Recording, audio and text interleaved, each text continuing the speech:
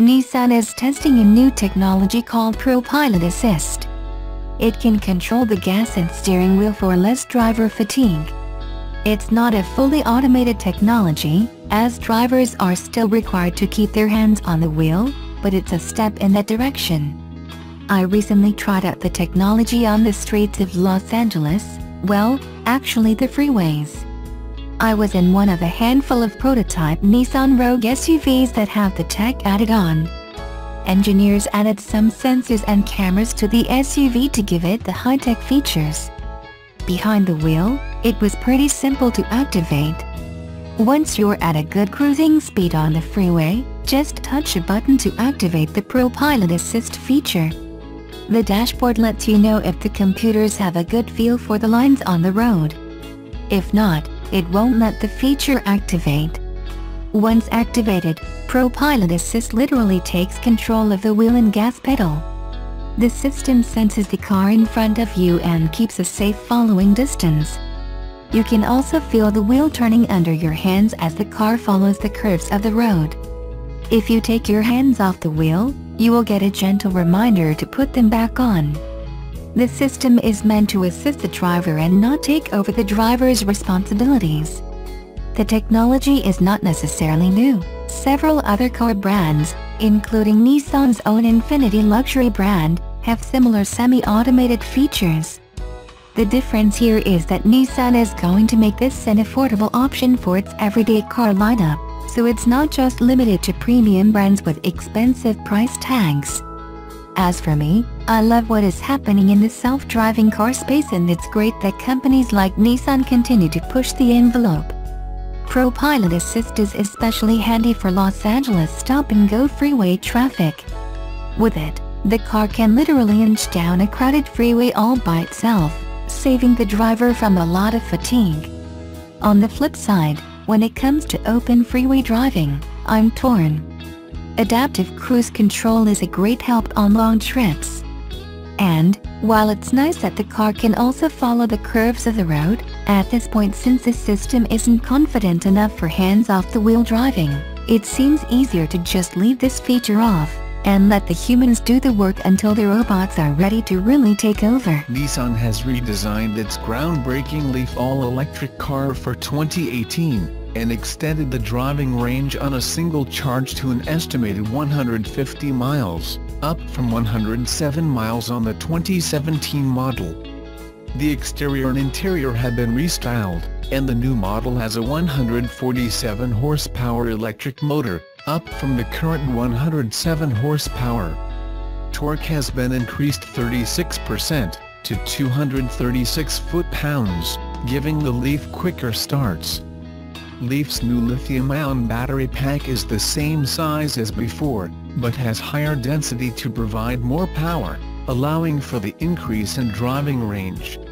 Nissan says that coming for 2019 will be a higher-priced Leaf model with an even more powerful battery and longer range. Many electric vehicle experts believe that a minimum range of 200 miles is what consumers want to avoid having anxiety about whether they will run out of power prematurely. But Nissan insists that the new Leaf's 150-mile range should satisfy the daily driving needs of the majority of Leaf owners. Other new technology in the 2018 Leaf includes the e-pedal, which Nissan says will let drivers use a single pedal for more than 90% of their driving needs, including most braking. But, the automaker said, the conventional brake pedal must still be used in aggressive braking situations. With the e-pedal, when the driver takes his foot off the accelerator pedal, the car will come to a smooth and complete stop without the need to press the brake pedal, Nissan says. The e-pedal eliminates the need for drivers to constantly move their foot from the accelerator to the brake pedal to slow down or stop, Nissan says. This helps reduce fatigue and increase enjoyment. Also new is the ProPilot Assist system, which is a combination of adaptive cruise control, emergency forward braking, and lane keep assist. Once it is activated, Nissan says, ProPilot Assist can automatically control the distance to the vehicle in front, using a speed preset by the driver, between 20 mph and 90 mph. It can also help the driver steer and keep the vehicle centered in its lane. If the car in front stops, the system will apply the brakes to bring the vehicle to a full stop if necessary, Nissan says, and, after stopping, the vehicle will remain in place even if the driver's foot comes off the brake pedal. When traffic begins moving again, the car will start moving if the driver touches the switch or lightly presses the accelerator pedal. Among other advanced safety gear available on the new Leaf are intelligent lane intervention, lane departure warning, intelligent emergency braking, blind spot warning, rear cross traffic alert, and the intelligent around view monitor with moving object detection. Also new is a system that can share power between the vehicle and homes, buildings or power grids. Using vehicle-to-home systems, the battery makes it possible to store surplus solar power during the daytime and then use it to help power the home in the evening, Nissan said. The customer can also recharge the battery in the middle of the night, when prices are lowest in some markets, and then use the electricity during the day to reduce energy costs. The Leaf's chassis has been beefed up for improved stability, with heavy components such as the battery pack put in the center of the car to help improve directional stability and bring smoother cornering. Leaf's new exterior design makes it look more like a traditional hatchback than it does now. It has the Nissan V-Motion grille, boomerang light signature and floating roof, making the car look similar to other current Nissan models, such as the Rogue compact crossover.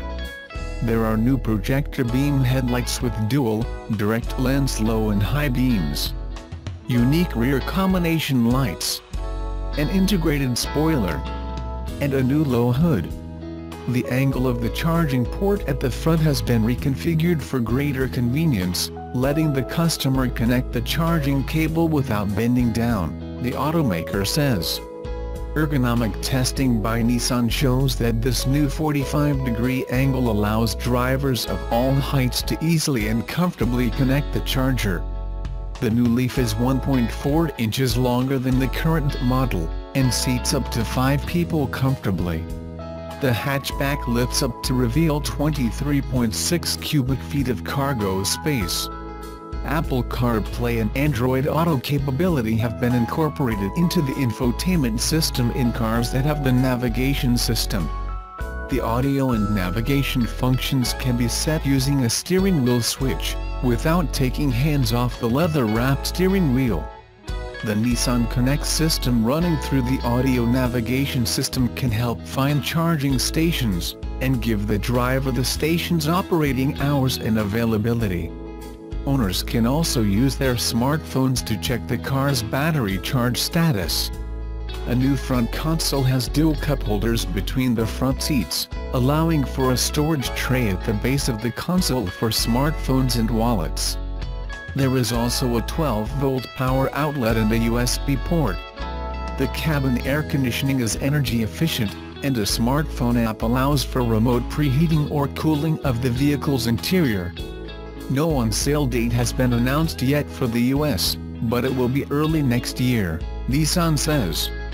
It goes on sale in Japan on October 2nd. The Leaf will be assembled at the Nissan plant in Smyrna, Tennessee, near Nashville, which produces the current model, along with other Nissan vehicles. Prices have not yet been announced. Japanese car makers, Nissan unveiled the new generation Leaf electric vehicle in Japan earlier this month. While the first generation, which was launched in 2010, managed to sell almost 3 lakh units globally, Nissan is hoping for more this time with the new Leaf. How, you ask? Nissan has heavily invested in the new technology and innovations which the company says will give its opponents a run for its money. The company boasts of groundbreaking technology and innovations that makes the new Leaf even better than its predecessor. We take a look at the autonomous features that makes the new Nissan Leaf a force to reckon with in the electric vehicle segment. The new Nissan Leaf is offering advanced technology to the growing market for mainstream electric vehicles. With Nissan Intelligent Driving, The new Leaf is more connected to its driver with 3 unique features that the company says will change the way we drive. These include ProPilot Park and e-pedal. Hiroki Isobe, chief vehicle engineer, Nissan Motor Company said, drivers of the new Nissan Leaf will quickly come to love the e-pedal, as it makes the usual experience of urban driving far smoother and more fluid, and less demanding. Our testing has showed that drivers quickly find the e-pedal intuitive and even enjoyable. It promotes anticipation on the road, which in turn has a positive effect on driving pleasure. The ProPilot feature is a single-lane autonomous driving technology that can automatically control the distance to the vehicle in front, using a speed fixed by the driver. It can also help the driver navigate and keep the vehicle in its lane.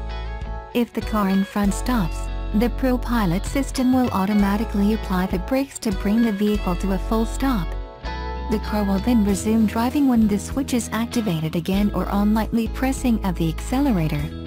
Nissan says that this function can significantly reduce stress when driving on the highway in both heavy and flowing traffic. The next feature is the ProPilot Park.